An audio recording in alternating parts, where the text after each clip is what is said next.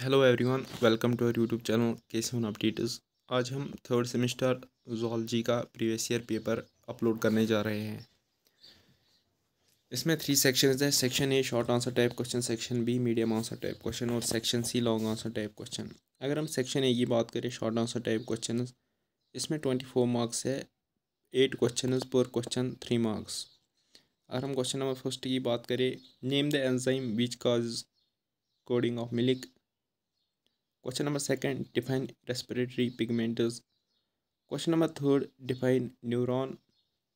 Question number four, what are the different parts of human ear? Question number five, which hormone are secreted by pancreas?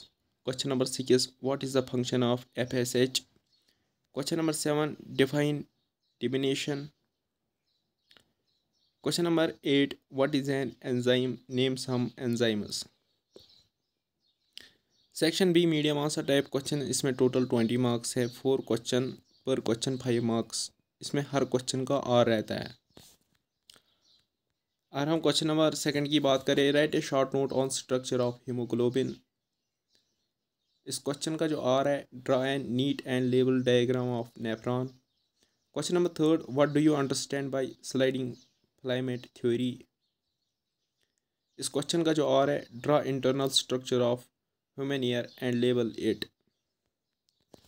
Question number 4, give the functions of hormones secreted by adrenal gland. इस question का जो are है, right A short note on oogenesis. Question number 5, give a brief account of Krebs cycle. इस question का जो are है, give example to show action of enzymes. Section C long answer type question, इसमें total 16 marks है। 2 question पर question 8 marks. Section C में आपको 2 ही question attempt करने होते हैं। अगर हम क्वेश्चन नंबर 6 की बात करें, सेक्शन सी से, right A detailed note on different pulmonary volumes and capacities. Question number 7, explain in detail the mechanism of muscle contraction. Question number 8, what is gametogenesis.